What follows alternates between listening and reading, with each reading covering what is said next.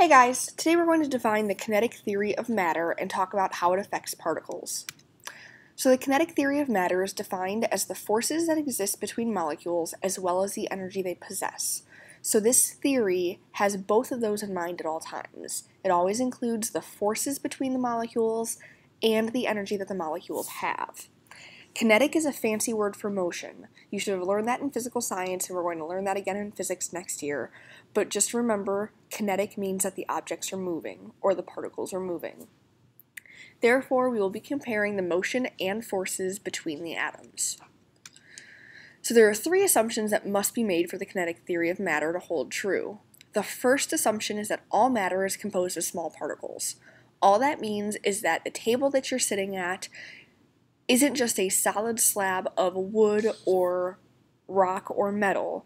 Instead, it is little spheres of atoms making up that table. So all matter is composed of small particles. Those small particles are always in constant motion. No matter what the temperature is, no matter what's happening around them, those particles are always vibrating left to right. Now, if it's cold or if it's a solid, it's going to be vibrating left to right at a slower rate, but as it heats up, the vibrating is going to increase. And the last assumption is that the particles collide with each other as well as the container, but do not lose energy. So a really good way to explain this is if you've ever played air hockey with the air hockey puck, the air pushing up on the puck keeps the puck floating off of the tabletop, so it reduces the amount of friction. So when you hit that air hockey puck, the puck travels around the table at a faster rate and for a much longer period of time than if you hit that puck across the table without that air being on. We're pretending that all particles do that and they just never slow to a stop. Okay, so as you hit it, it's going to bounce and move and transfer energy forever because it is not going to lose energy as it moves. So these are the three assumptions that we assume to be true when it comes to particles and motion. And we have evidence to support these assumptions. So we have three particle diagrams, and we've already done these in class for solids, liquids, and gases, and I'm going to show them to you again. For solids, we have organized and neat and orderly. I think that's 15. For liquids, they spread out a little bit more.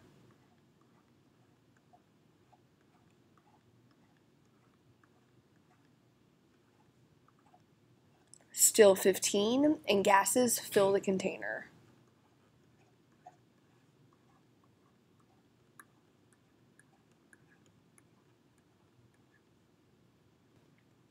So these are our particle diagrams. We have a solid, we have a liquid, and we have a gas diagram, all drawn on the same slide.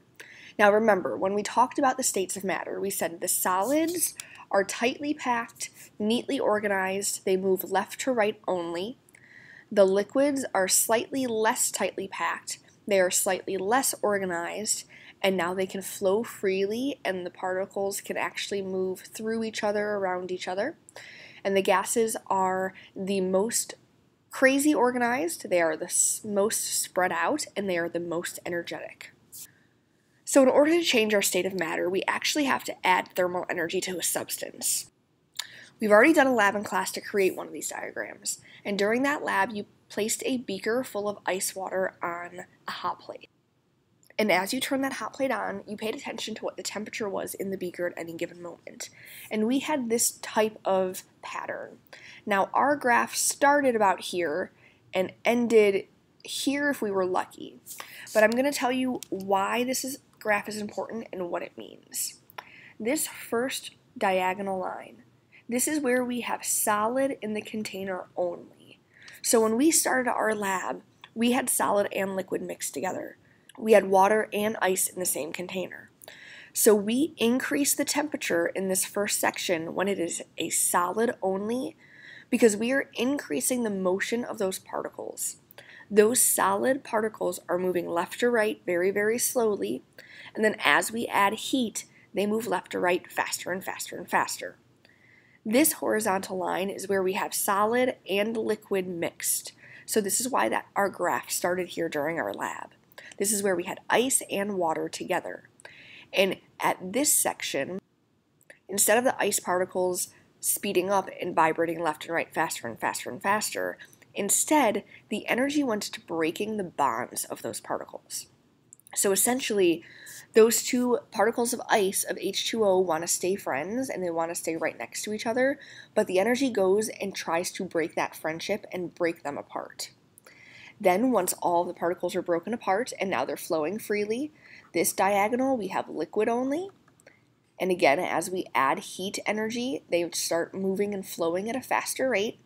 Once we hit this section of the graph, this is where we have liquid and gas.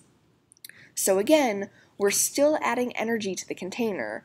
Our hot plate is still on, but instead of going to making the liquid move faster and faster and faster, in this section, the energy goes breaking the bonds. So it's breaking those bonds of those liquid particles now, allowing those particles to separate out into a gas. And then this top part is where we would have gas only, which we wouldn't see in a lab because you have to have certain situations to collect the gas after you do this experiment.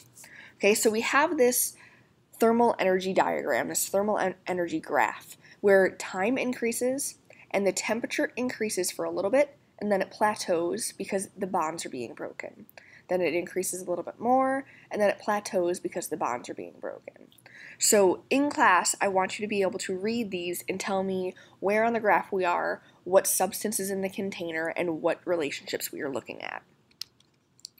So, changing between a solid and a liquid. When we freeze, our energy is decreasing. Our energy is going down, and since our energy is decreasing, in this example, we are going to have a high particle attraction.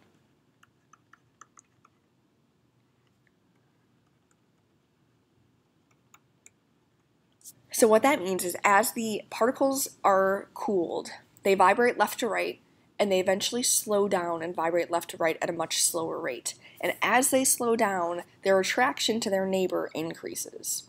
So when we're melting, the exact opposite happens. Energy increases and particle attraction decreases. So we're heating up the solid substance, it's moving left to right, left to right, left to right, and eventually the energy increases so much that it breaks the bonds between the particles. When we go between a liquid and gas, vaporization is the term that we use for the process of turning a liquid to a gas. It is the general term. So when we turn something from a liquid to a gas, our energy increases and our particle attraction decreases. When we see condensation, this is when we are turning a gas backwards into a liquid. The energy decreases and the particle attraction increases again. Sublimation is jumping straight from a solid all the way to a gas, and here our energy increases a lot. So we have a huge jump that we completely skip an entire phase, and our particle attraction decreases a lot. And deposition is the exact opposite. We're going from a gas straight to a solid. So our energy decreases a lot, and our particle attraction increases a lot. So in class, instead of the phrase particle attraction, I may actually say friendships, because that's essentially what they are. The particles are friends with each other, and we either break those bonds by telling rumors or telling lies by adding energy, or we strengthen those bonds by taking energy away from that substance. So the last thing that I want to talk about is why we can't call changing a liquid to a gas evaporation. Evaporation is a specific type of liquid to gas change. Evaporation only occurs when we go liquid to gas with no added energy. What that means is you fill a cup of water and forget it on the counter overnight. The next morning you may go to find that cup of water and it's only half full. Or if you have a fish in a bowl on the counter, every few days you have to refill that bowl full of water because the evaporation occurs and that water leaves the bowl and enters the atmosphere. Boiling happens when we have a liquid to a gas with added energy.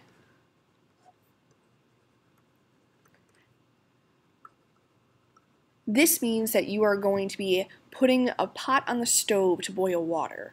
We are changing from a liquid to a gas, but energy is assisting that change. We're heating it up, we're putting energy into that system in order to make that liquid change into a gas. I do expect you to know the difference between these two, and I do expect you to call liquid to gas vaporization, not evaporation. So tomorrow in class, we're going to practice this a little bit. I will see you then.